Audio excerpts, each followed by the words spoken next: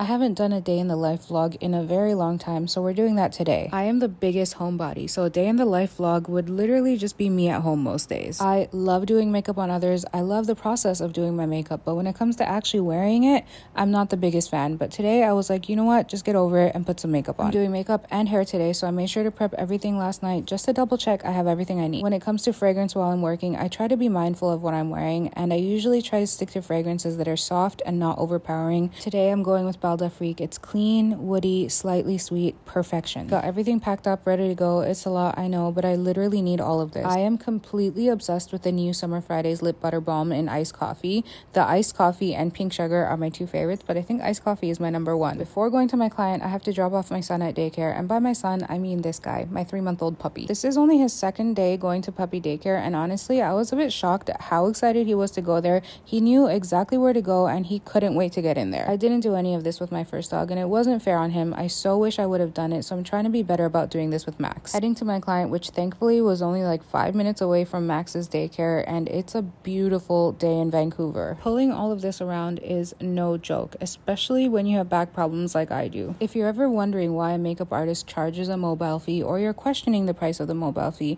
please keep this in mind. The time spent packing, unpacking, and just the physical aspect of it all gets taken into consideration. Hair and makeup done for gorgeous Cassie from Entertainment Tonight. This segment won't be out until next year, so it's gonna be a while. I'm not a big water drinker, arrest me, but I am always so thirsty after finishing a makeup appointment. Heading straight back home because I have to set up my station for another makeup appointment I have tomorrow. I got a delivery alert as soon as I got home, and I completely forgot I ordered these Wyvera cookies during one of my PMS meltdowns. First of all, they are huge. Second of all, they are huge. You're supposed to pop them in the microwave for, I think it's like 30 seconds and then let it rest. They have filling and they're chewy. Honestly, if you're really into cookies, you might like these, but personally, I find them a little too sweet. Got everything set up and ready to go for tomorrow. I know it's not until tomorrow, but I prefer to get things ready in advance and just make sure that everything is clean. Time to pick up my baby. And you know what? I've seen a lot of discourse about whether or not dog moms should be calling their dogs their babies, but this is my baby. At the end of the day, you never know why someone doesn't have a child. So